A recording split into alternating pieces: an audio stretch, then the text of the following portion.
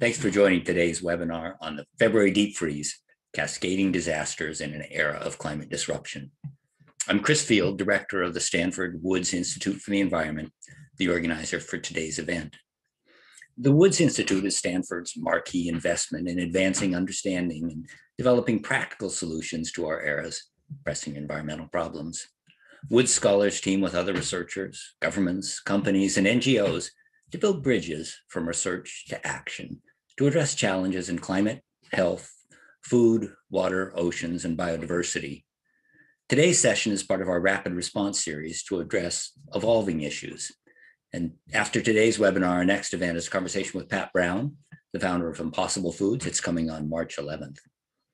In today's webinar, I'm excited to talk with four diverse experts about last week's extreme cold and the cascading disasters across Texas and the South. We'll discuss the causes, the factors that shape the background, and the path forward for decreasing risk in the future. I usually start these webinars with a brief overview to make sure everybody's up to speed with the basics of the issue. I'm sure everybody knows the headlines. Millions of Texans were left without electricity and water, often trapped in freezing homes during the most brutal winter storm in memory. But the event has many dimensions, including policies and infrastructures that, however well-intentioned, made the system more vulnerable to failure under last week's stress.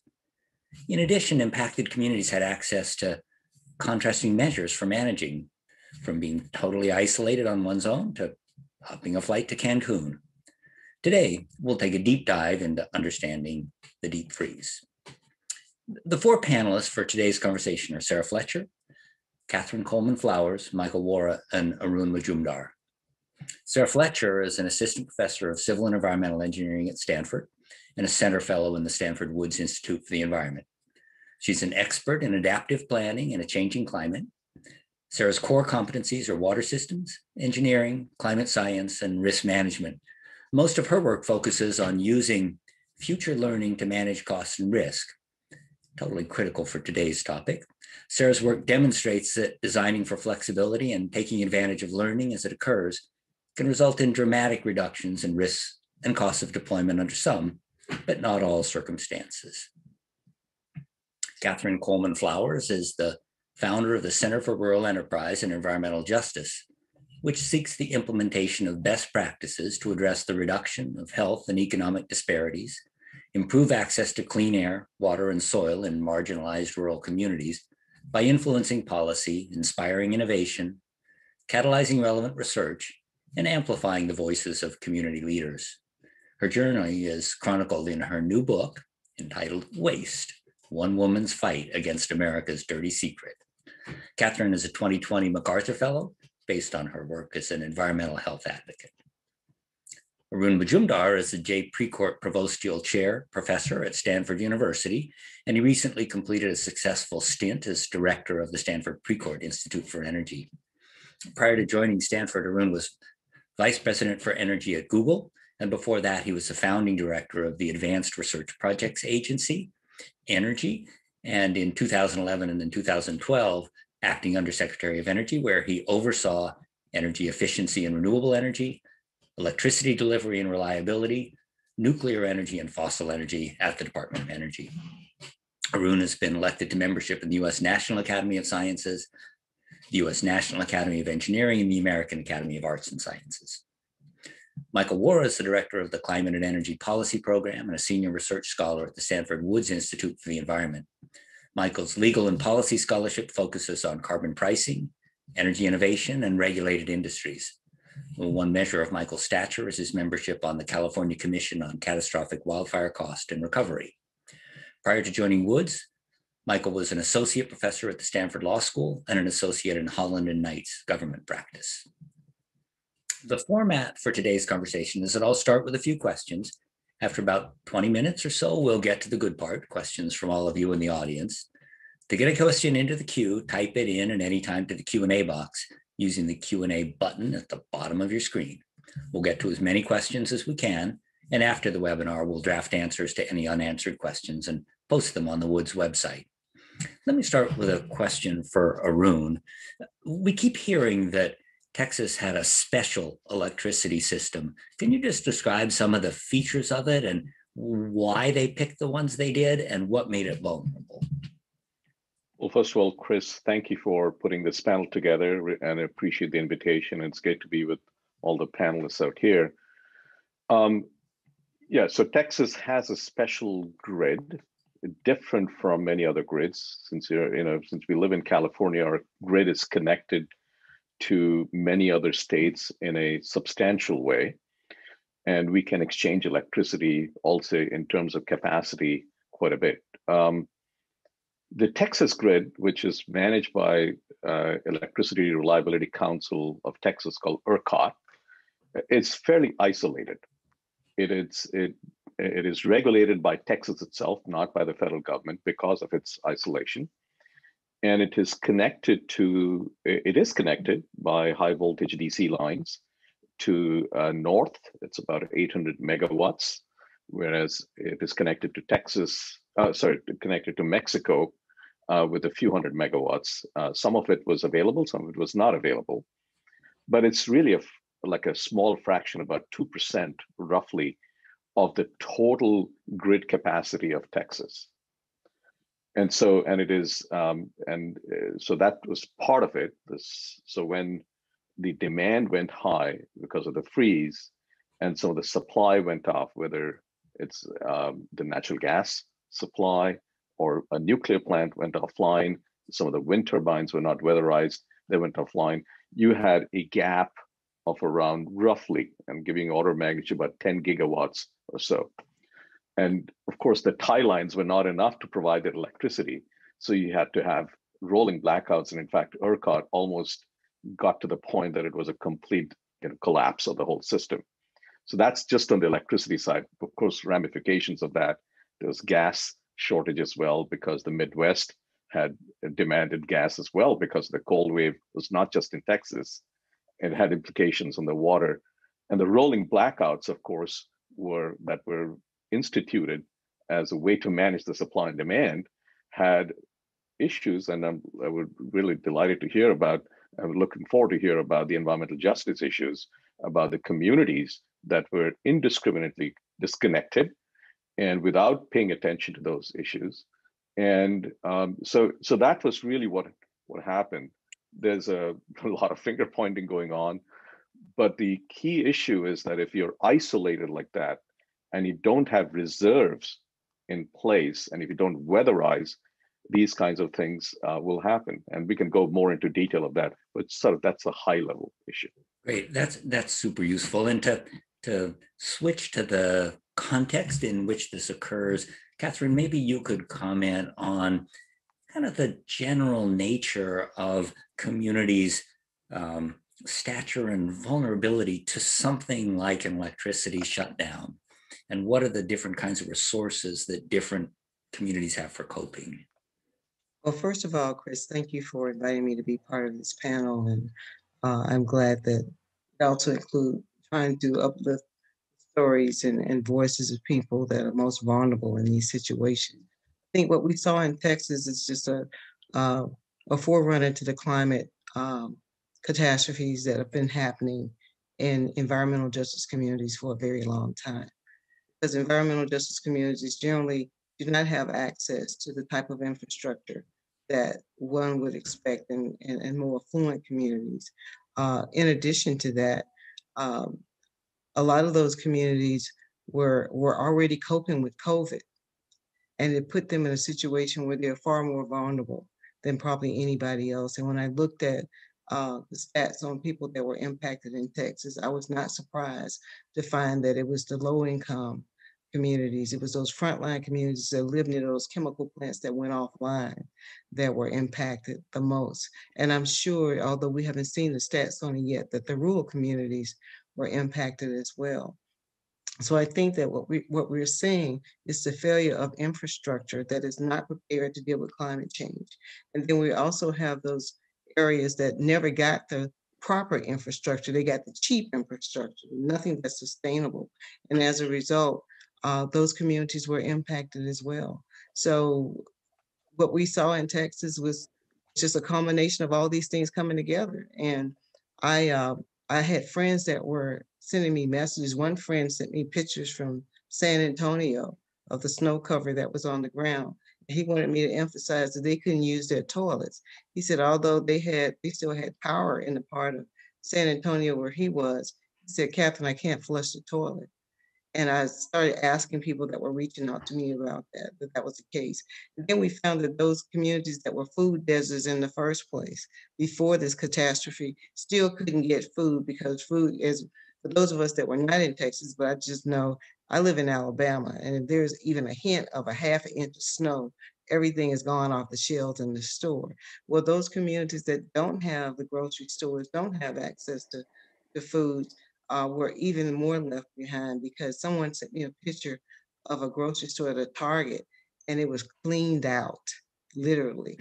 So those communities where it's just compounded problems that have always been there. And what we have to do as we think forward about climate change and climate justice is how do we first of all address those communities that have been left behind and make sure that they have access to when we do think about what the grid should look like, when we think about who should have access to renewable energy and who shouldn't, but make sure those communities are at the front of the line instead of as they have always been at the back of the line or not in line at all. Yeah, thanks so much. This question of building resilience has so many dimensions, some of which relate to the coping capacity within communities. Some relate to the coping capacity within the electricity system. Let me turn to Sarah to ask about how to think about building resilience in a system that is exposed to unprecedented kind of shock. We know that the cold snap was historically severe, and the cascade of events had some events has components that were built in and others that weren't. And when we think about building resilience to highly unusual events, what are the kinds of tools we should use, and what are the kinds of, I don't know, insurance policies we should be building in?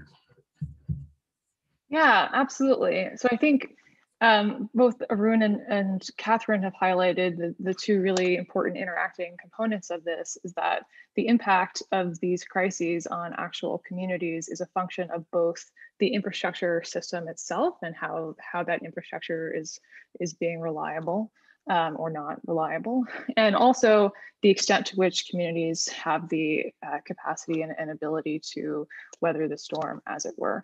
And so our planning for this really has to be integrated together.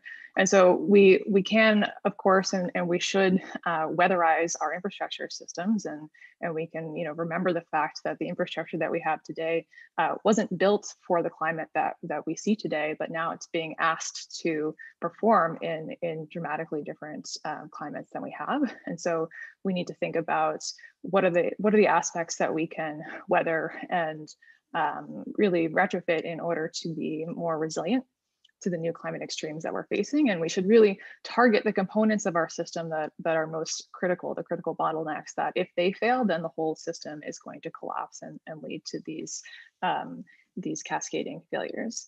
But we also can't stop at looking at reliability from the infrastructure alone. And this is because as the climate is changing, the amount of variability that we're seeing is just becoming more and more pronounced. And so we can no longer rely on projections like, say, the 100-year flood to base our estimates on. And so we have to be prepared for the fact that at some point, despite the weatherizations and the retrofits that we will make, that our grid will fail. And so we need to then think about resilience from a more bottom-up perspective from the communities, and think about, well, what are the specific causes that could lead to infrastructure failure? And for each of those causes, so like an extreme cold event, what are all the ways in which that severe event is going to impact not only the electricity grid, but also the water sector, also transportation, also the communities themselves? Are homes weatherized? Do people have access to transportation to get food? Do we have a plan for outreach to our communities, including vulnerable populations like the homeless community? Do we have warming shelters? And make sure that we're doing all of this planning together in an integrated way across all of the relevant planners and regulators. I definitely want to swing back to this concept of building resilience, both in the energy system and in the communities. But before we do that, I'd like to get a little deeper understanding of what the Texas electricity system was sort of trying to accomplish with the kind of setup it had, and particularly with the kind of pricing mechanisms and the independence. Michael, can you help us get a little better picture of what they were trying to accomplish? The Texas market has always been relatively unique, and part of the reason that Texas, as Arun mentioned, has kept itself isolated from federal regulation is to maintain that uniqueness. It's very committed to the idea that high enough energy prices will incentivize actors to produce the resources for the grid that the grid needs to stay online. And in this case, I think what we saw was a cascading system of failures where that electricity system, because it interacts with other systems, in particular, the gas system in Texas, which also had a major failure where wells froze in, lots of pipeline infrastructure, compressor stations were not working properly. Because of those interactions, could not achieve the reliability that was expected of it. And of course, then, because the electricity system, as Professor Fletcher mentioned, interacts with many other systems that we really depend on, particularly in extreme weather for survival. There was a cascading series of failures, but the core is a real, almost ideological commitment to the idea of free markets and a reluctance to impose regulatory mandates, a preference for using price signals rather than sort of planning mandates as a way to operate the electric power system. And I think many in Texas are at least at a minimum reevaluating this commitment, but it remains to be seen what changes will occur as a result. Great. Yeah, Arun, you spoke to the limited amount of interconnects that were available, and also to the components of the electricity system that failed. Are these all technical things that could be addressed in a relatively straightforward way, or does the system have deep vulnerabilities that are really hard to address? I think the answer is both. I mean, if you're isolated and your capacity that you have is 2% of the whole needed capacity, well, you better have some internal reserves, and that needs to be put in place. That needs to be acted upon. The other thing I would just follow up on what Michael said. Markets are terrific things. They're very efficient, and the market designs are created to really satisfy supply and demand, and you need to balance the grid in real time. So markets are trying to solve the equations of physics of supply and demand because you can't store. We don't have much storage. But when you have a cold wave like this, the physics changes. So markets are not designed for that. And so I think when you're talking about emergency issues, and you have in place only a market to take care of things, as Sarah was saying, I mean, that it doesn't work. So I think the short-term things, and I'm sure there's a lot of things still coming out, the short-term things, and I go back to what happened in the United States during the oil embargo in the 1970s. Out of that came out strategic petroleum reserves, and those we can supply the United States with 90 days of oil should there be an emergency like that. We really need to think in a much deeper way. I mean, that was one solution. We really need to think now, given the climate-induced weather extremes that we're going to have, and we can't exactly predict where we're going to have them and how deep and intense. We just know that the trend doesn't look good. We need to think just like in a simulation game, what would happen in cascading, and what are the measures you want to take, and how the interconnectivity of infrastructure really creates a cascading effect. And in physics terms, it's like a phase transition, you collapse them. And to avoid that, what are the measures you need to take? If you do have reserves, of heat or some gas or hydrogen, whatever that may be, where do you want to locate them? Where do you want to place them? Do you want to do it centrally? And if so, there are risks associated with that, or do you want to do it in a distributed way? All the discussions that we have had on the grid so far is that, hey, we need storage for the grid, and you want to do it at the substation. We are always thinking about the fluctuations and the intermittency that solar and wind will bring into the grid. So we need storage. This is a different ballgame now. If you need storage, for example, for weather, weather extremes, that storage is quite different from what we would need for if wind and solar are fluctuating on the grid. So I think we need a really much deeper dive into the interconnectivity of infrastructure. What would you need in terms of connectivity of high voltage DC lines so that it's not 2% of the capacity, but much higher capacity? When do markets work and when do they not work? Markets, there are market failures that happen. And in that case, what should be the pricing mechanism? How would you distribute the electricity to those communities that will get much more severely affected? Wealthy people have generators in the home, poor people don't. And how would you address that? So I think it's a much broader, deeper discussion that we need to have. And Catherine, the issues that Arun raises are ones where it's really important that we hear from a range of voices, and we hear not only from the people who were intimately involved in power system design, but the people in communities who have to deal with whatever the decisions about where you locate storage are and how much storage you have. What have you found to be effective ways to make sure that community voices are heard as the kinds of decisions that need to be made get discussed? Well, there need to be mechanisms put in place where the community voices go beyond the politicians. I think the politicians have a certain narrative that they want to promote. And some of the politicians don't even live in the situations that we're talking about. And the assumption is that all Black politicians live in EJ communities. That's not true. Some of the Black politicians are a little bit more affluent and can afford to live in better situations. We have people in those communities that never get a chance to lift up their voices. I know in Texas, there's a strong network of environmental justice activists that can be part of any solution or any discussions about what the solutions are, because they're experiencing the problems firsthand.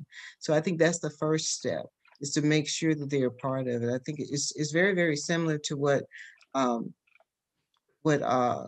happened last summer when I received a call from Senator Bernie Sanders' people appointing me to the Biden Unity Task Force on climate change. I mean, most of those people that were there were people like Gina McCarthy, John Kerry, other people were members of Congress, and I was just a voice from the community. But I think that my presence there made it significant because at the center of the climate plan now is environmental justice. So likewise, whether it's in Texas, whether it's in California, whether it's here in Alabama, we have to do the same thing. I think that's a good model to reach out to people in the community that have been doing this work for a long time. Actually, the person who calls himself the father of environmental justice is in Texas.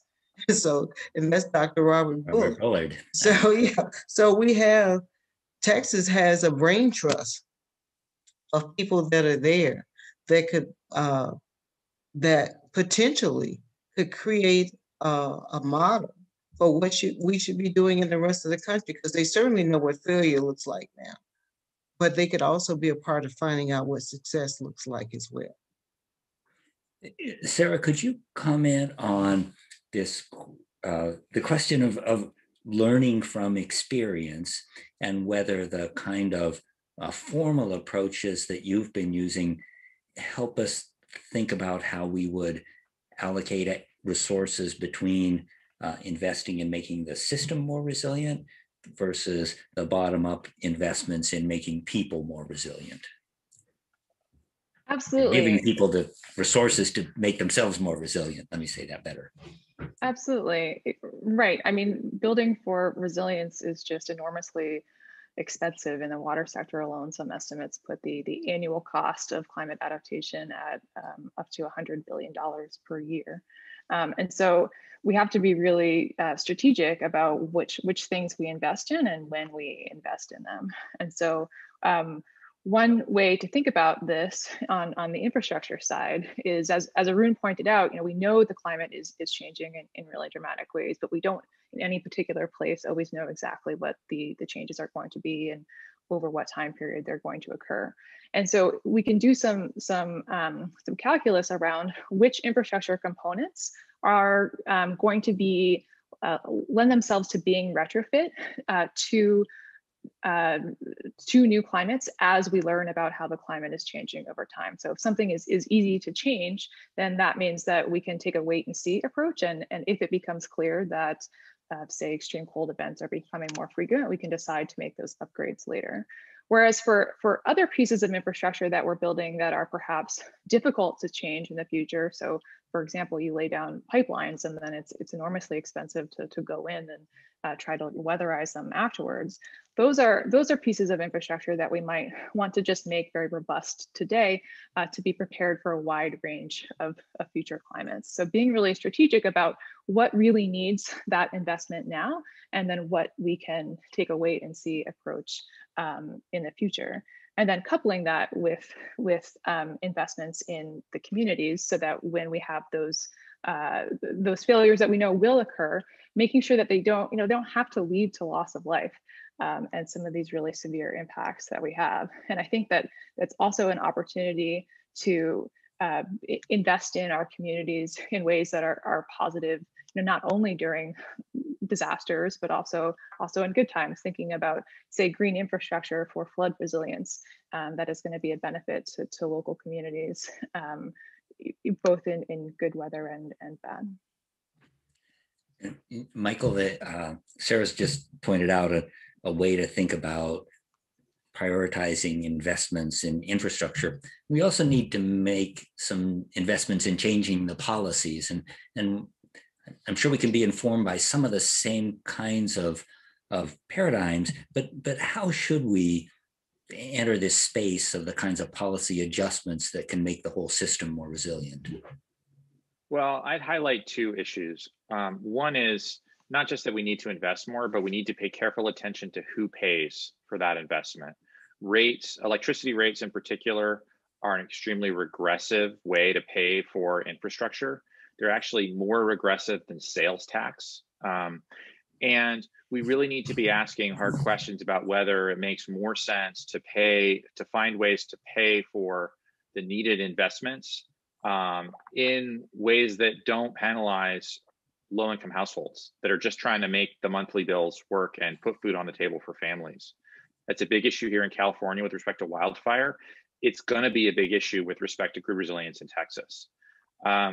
The other thing I would say, and this relates to what Sarah mentioned at the end of her comment, is that I think one of the key missing pieces of the Texas policy and market paradigm is a focus on energy efficiency, and that the Texas buildings, in particular Texas housing, is not terribly energy efficient, and that means that in a cold snap, houses get cold really fast. They do not keep their residents warm and so resilient. It also means that in the summertime, air conditioners have to work harder to keep homes comfortable and livable during heat waves, which are actually a much more common phenomenon and driver of high electricity demand in Texas and the Southeast generally. So I think there are lessons to learn from this about customer resilience and how residents of communities can be helped to become more resilient to these sort of systemic failures when they do occur. But I also think we need to keep our eye on the distributional impacts of these big infrastructure investments that are being necessary, both because we haven't really invested in our infrastructure in the way that we need to over the last half century, and also because, as Sarah pointed out, the design basis, because of climate change, is like a moving target at this point. It is really important to keep in mind that the most efficient places to invest may not be the most obvious ones, and things like home weatherization could be super important. Catherine, do you want to comment on this, the question of who pays and whether the system is already rigged to disadvantage the people who have the least resources? Well, one of the things that we know that some of the decisions have been put in place based on structural racism and redlining. So the communities where people tend to live and that are most vulnerable, they live there because they had no choice because the policies were set up to direct them into those areas.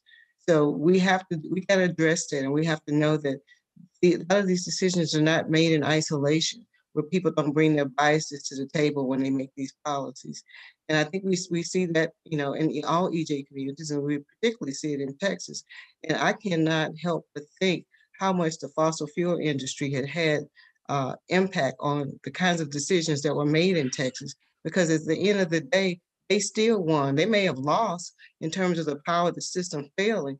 But when I read about people getting $17,000 power bills because of their failures, it makes no sense. It's almost like when the banking industry, the finance industry was banking or gambling on people, giving them mortgages and then gambling on them, foreclosing on the mortgages too. We have to dismantle these failed paradigms that put profit over people.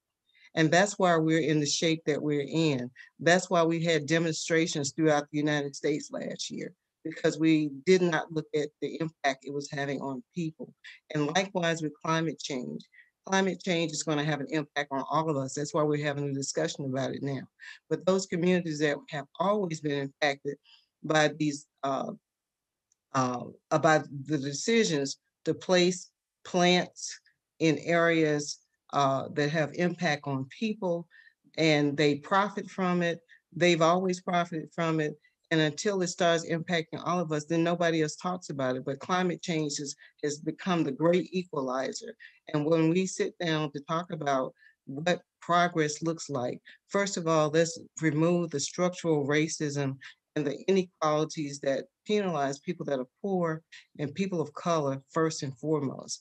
And until we do that, we're going to always have failures. It's just that all the deaths are going to be in those communities. That's such an important message. Arun, do you want to comment on, as you think about the steps that Texas and the nation should be taking to make the grid more reliable and to address people's needs, how do we build in an appreciation of issues like systemic racism and the fact that the prices are set up in a way that's highly regressive in the current system? Yeah, I mean, this is such an important issue. This was one of the main points of the Biden whole campaign, was not just about clean energy and addressing climate change, but frankly, to connect the climate change and the infrastructure that we need to build to address it to jobs, because that would be a source of growing the economy, and also to environmental justice and equity, because we can't leave anyone behind in this transition. There is no question that we have to transition, whether it is to mitigate or reduce our emissions and mitigate and climate change, or not all, and adapt to become more resilient communities. But while this transition is going on, we can't do it the way we have done in the past. We got to address the issues of environmental justice and to create jobs at the same time. And so this is I would say, connected, the dots were connected in the campaign, and this is what we're going to see, hopefully, in the next few years, is to really address them simultaneously. Because if you're going to change, you might as well do it the better way, which is what the Build Back Better part of the campaign was. So anyway, so I think this is in many ways, an opportunity. It is certainly a challenge, but every challenge that is posed by climate change, we have to address. But if you have to address it, you might as well connect the dots and address it the right way. And I think that's what the whole administration, and since I was part of the transition team, this issue of climate change, I was responsible for looking at DOE, FERC, and Nuclear Regulatory Commission. And I can assure you, this issue about environmental justice will be elevated to the point that has never been done, at least in the Department of Energy. It'll be elevated to the point that this will be across the board, as it should be. And so this is what we're going to see now. Hopefully, they can execute to bring this to actual action.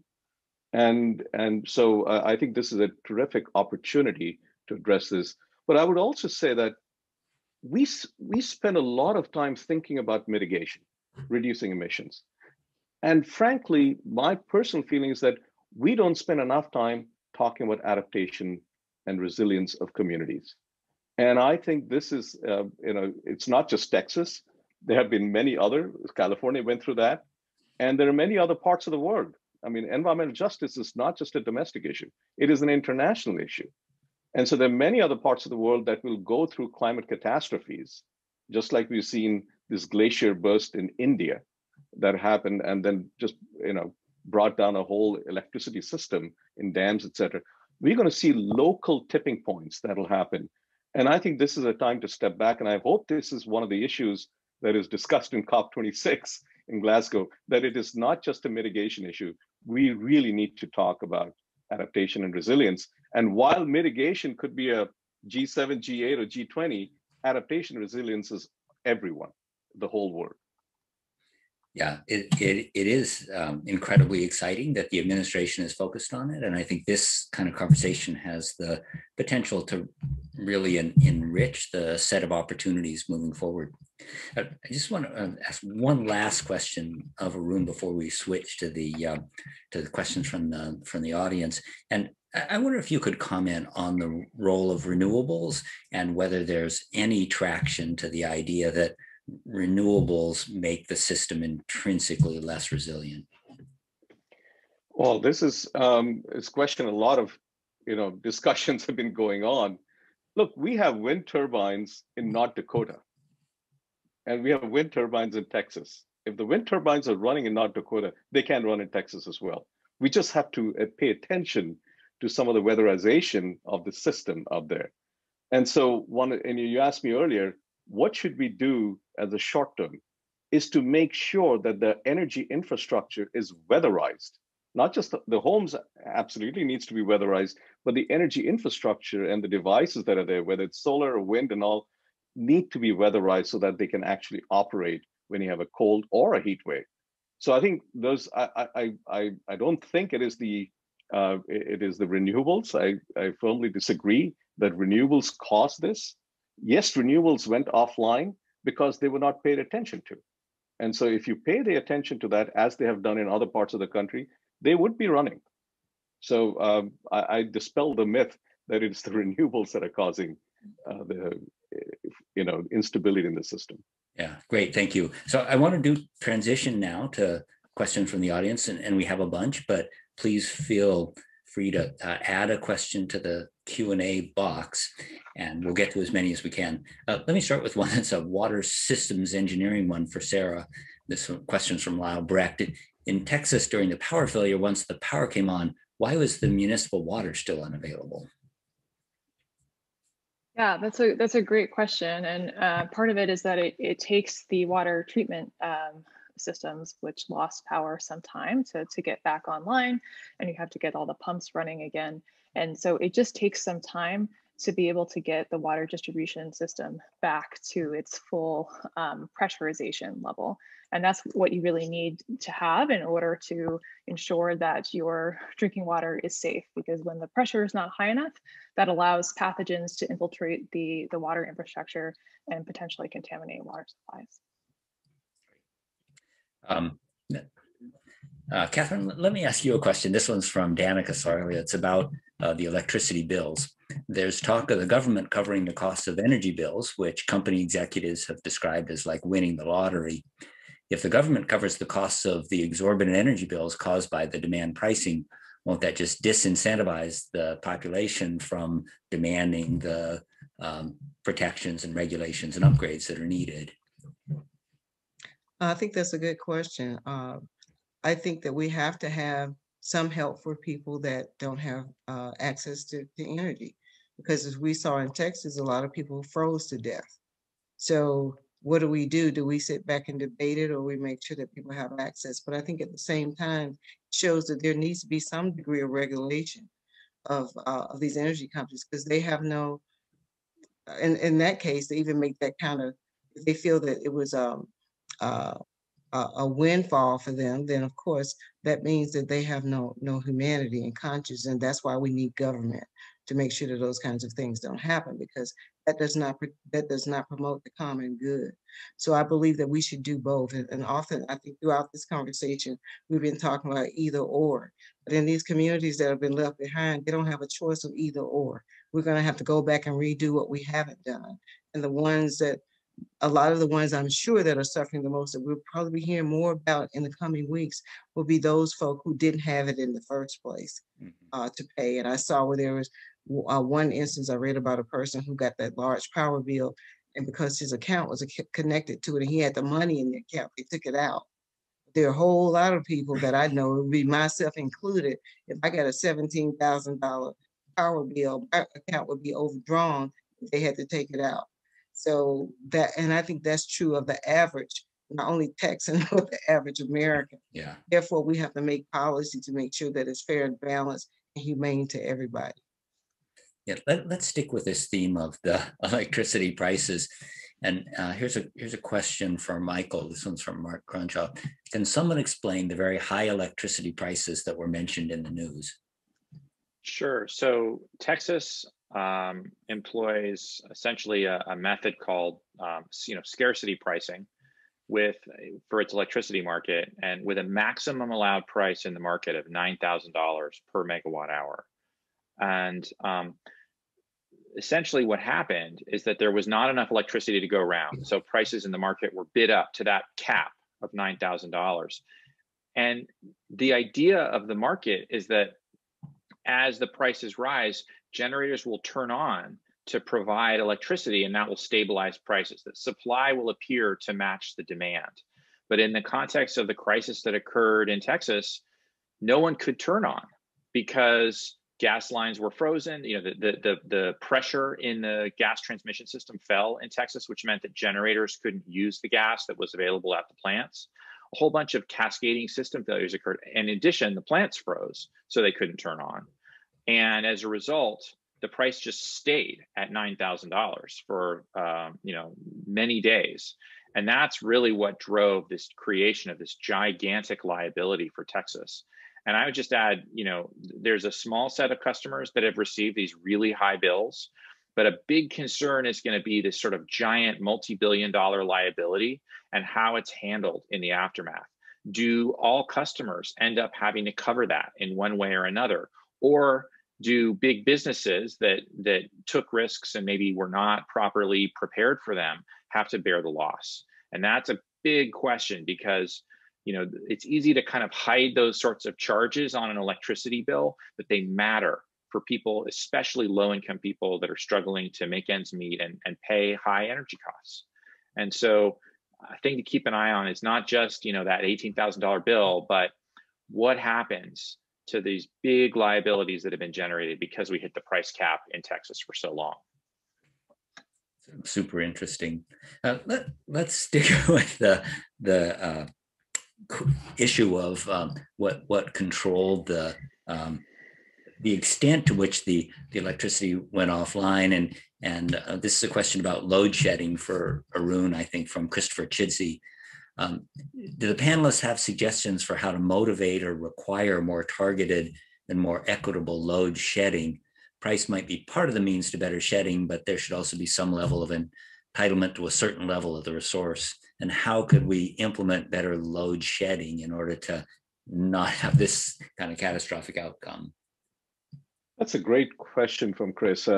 If you think about how the load was shed in Texas, it was based purely on engineering requirements. And as an engineer, I disagree with that. I think it needs to be based also, not just on engineering, but also on community needs. Of course, we need to provide electricity and energy for our hospitals and the critical, places like that.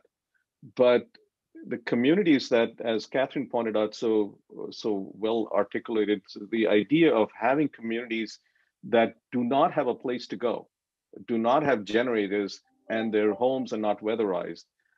Those communities need more services than the communities that are well-to-do. So I think there needs to be a layer of community needs placed over the engineering needs, and then the decision made. And I don't think that was done. And the question is, who has the authority in Texas to do that, to make those decisions? This is a debate that's going to happen now. And this is a debate that has been brought up by this crisis. It should have happened earlier, but it's also a sign that this debate needs to happen in California and Alabama and all other places, because these issues are not going to go away. And I'm not sure there's a best practice in this, but I would love to see much more discussion and dialogue at a national level.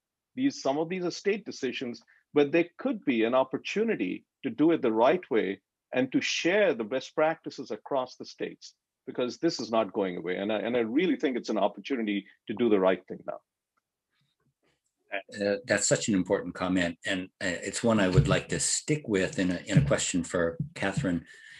This one's from Jeffrey Gilman, and it really speaks to the issues that you've raised about the conversations that are going on in the Biden transition team and now in the administration.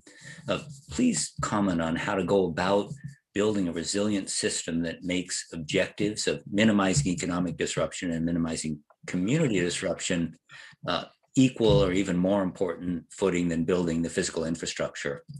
And well, it goes on. I'm thinking specifically about the demand-based electricity rates that have caused extremely high utility bills in the latest cycle. But even more important is just to make sure that the voices that are supporting communities are part of the conversation. Yeah, this administration has mandated, I think, through the executive order that was issued last month, that environmental justice be at the center of all of these things. And one of the principles of environmental justice is making sure that people that are impacted are sitting at the table. And oftentimes obviously that didn't happen when they came up with this system in Texas. There were some people that thought that they had come up with something that worked, and there were some factors that they did not take into account of. And now they got a chance to be embarrassed in front of the whole world. But I think the way we get to solutions is having opportunities for people in the community, and I'll keep saying that because that's one of the first principles of environmental justice, that the people in the community can speak for themselves, and having them sit at the table and be part of the paradigm. You know, my issue is not electricity. I work around water and sanitation, and I see that the people that are developing, and even right now, as we're on this, I'm getting emails from somebody trying to push a system on me that I know will fail in Lowndes County. But because we're in the news about it, they're trying to sell it. These are people that have never been to Lowndes County. And likewise, when we look at these communities, unfortunately, there are people making policies that impact the entire state of Texas, which is the size of some countries, but they've never been in the communities that are suffer the most if they make the wrong decision. So the first step in any of this is going into those communities and finding out who those voices are, lifting them up, letting them be part of sitting down at the table with all of the stakeholders, because they're stakeholders too, but not bringing them in after they come up with something that may not work and we don't find out till there's a failure, but bringing them in at the very beginning and letting them be part of the process. And going back to what has been said throughout the panel from everyone, is that making sure that this happens across the board. And maybe out of that could come some best practices. But I think this administration has started the process and looking at tools, how we can use to measure equity, because that hasn't happened. That also should be done on the state level too. How do we measure equity, and how do we plan and design in such a way that also includes justice? Because a lot of times that is not part of the equation. There are a bunch of questions that relate to this issue of holistic planning and how we can take next steps in advancing the agenda. There's a question from Bob Bisson. specifically for Sarah, you referenced the need for holistic preparedness, not just hardening the grid, but making certain that preparations are in place for dealing with homeless, et cetera.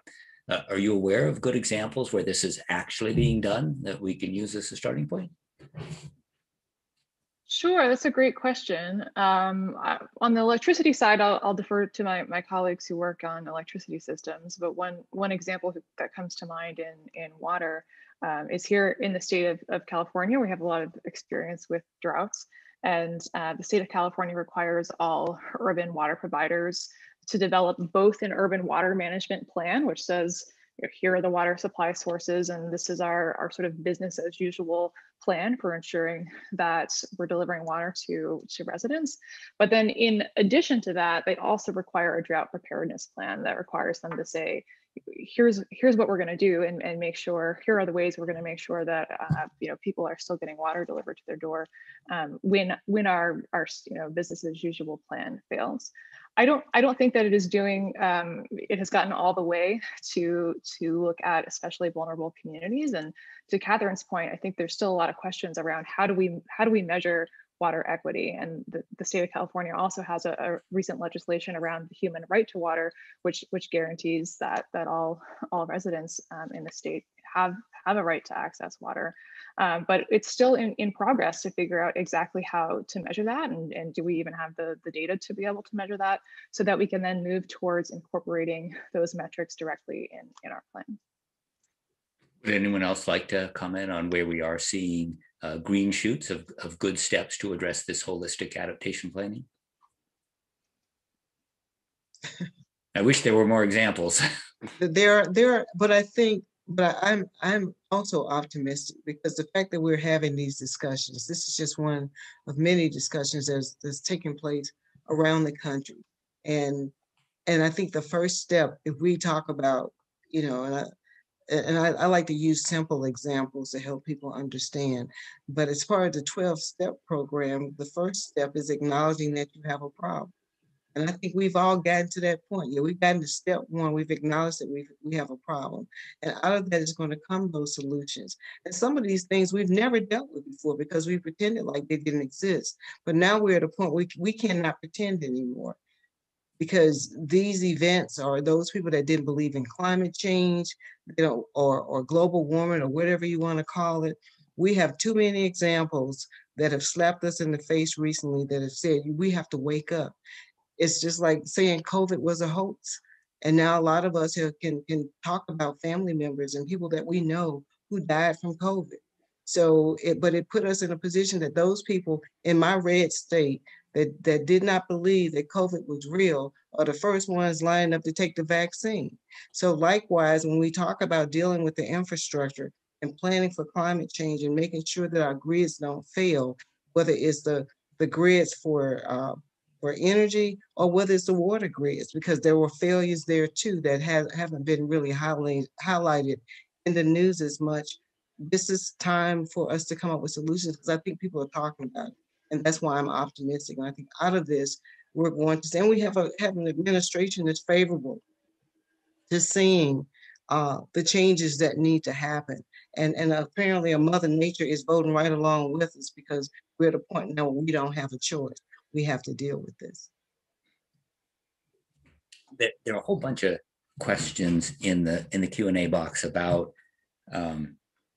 links to climate change and whether we know that the Texas event was linked to climate change. I want to pose a question to everybody that sort of turns that around and says, whether or not it was linked to climate change, how do we think about how much extra capacity, how much of an insurance policy we want to build into things that represent kind of, our core infrastructure that we all depend on? And are there tools we can use to sort of figure out how much to prioritize resiliency as opposed to, for example, low costs under typical conditions?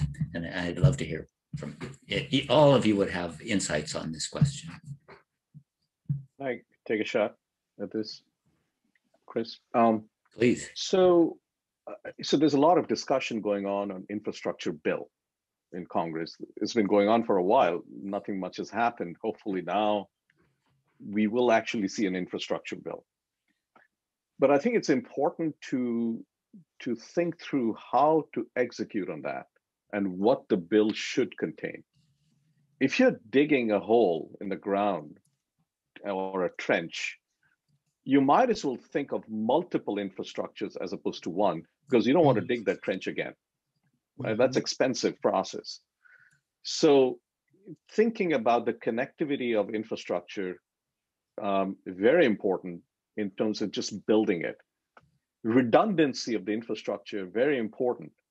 If you are one of the systems fail, at least you have another system that can provide that same service. So redundancy of the infrastructure is going to be critically important. And if your electricity fails, at least you have heating with gas. So, and heating is in many ways much more fundamental to than electricity, because you don't want to freeze to death. So having the redundancy in the system, critically important. When you're building an infrastructure, building enough capacity is critically important, because if you're building a highway, you know this is going to be needed, you should not be building a 1-lane highway, but rather a 3-lane highway, so that you could use it later on and you give enough capacity. So having enough capacity margin, having multiple infrastructure, having redundancy is something we should be injecting into the dialogue in Washington. And it's not just in Washington. The infrastructure will be happening in local states and local communities, and they need to be part of this as well. So I think I just wanted to make sure that the infrastructure is thought of, is, as Sarah pointed out, in a holistic way with all of these margins and capacity and redundancy in the system. Others want to comment on this question of how we build in sufficient redundancy and resiliency? Sure, I'll add on, and maybe a helpful analogy is thinking about insuring your home against flooding. You've got, on the one hand, you could weatherize your home to prevent it from being destroyed by a flood that occurs, but that might be really expensive. And if you were preparing for, say, the 1 in 1,000 year flood, it could multiply the cost of your home several times. And so an alternative is providing insurance for your home, such that if it does get destroyed by an unlikely but very severe event, that you have a good backup option. And so I think we need to think about that with respect to our infrastructure in deciding how severe of an event, whether it's an extreme cold or extreme heat or what have you, like how severe of an event are we going to be resilient to?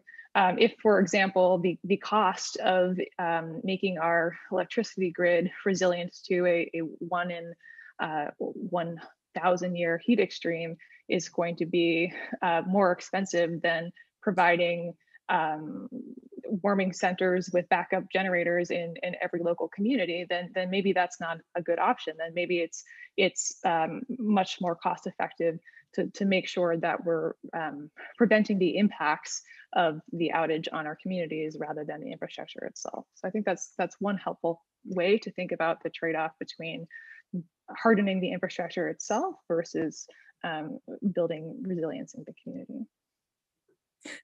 We're pretty much at the end of the hour. Let me close with just a couple of thoughts. First, I want to thank all the panelists for some tremendously useful insights. And I particularly learned a lot from the holistic framing, that it's not just about adjusting the policies, it's not just about adjusting the infrastructure, it's not just about addressing the weatherization of people's homes. It's really about enabling voices across the spectrum, and about taking a systems level view of where we have opportunities for intervention and where we may not. I also want to thank our technical crew, Justin Warren, Molly Fields, and Athena Sarapio. And I want to thank all of you for a fabulous set of questions, and for the recognition that this is exactly the kind of conversation that's going to be able to move us progressively toward solutions that make a difference for people and the planet. So long, everybody.